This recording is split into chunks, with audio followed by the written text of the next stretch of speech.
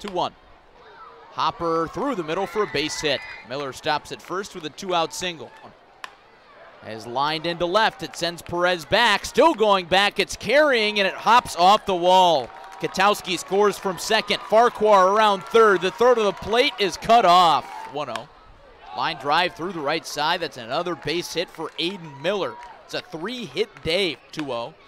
Tapper to shortstop. Nimmala charges, scoops it up, throws to first, a little bit offline, and it glances off Perez's mitt, or rather Feliz's mitt.